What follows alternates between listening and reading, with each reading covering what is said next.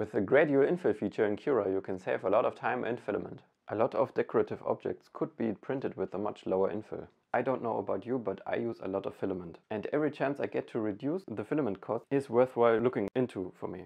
And gradual infill is one of these tools to reduce the filament cost very effectively. You can reduce the filament and time costs of your prints by 50% in average on some decorative prints. So the idea behind the gradual infill is that you only print as much infill as you need to support the upper layers of the object. The infill gets denser the more you get to the top of the object. Here you can see just the infill and the upper layers of the object. As you can see, I save a lot of filament using the gradual infill, but the support of the upper layers is still good enough. You can find the gradual infill feature in Cura under the infill settings. If you don't see it, you can activate its visibility over this menu right here. Here you can specify the number of times the density will get reduced by half. So if you set this to 5, a new option will appear with the gradual infill step height.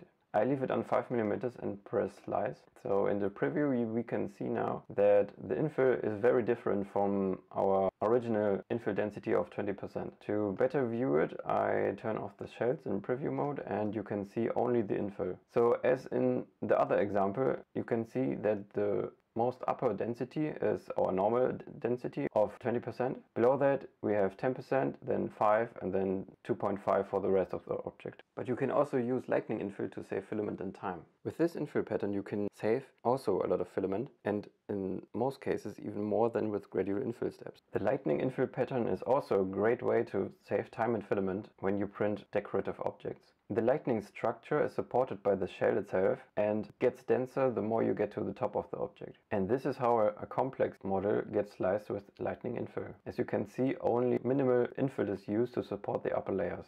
If you like these kind of tutorials, then hit the like button so it can spread to other people.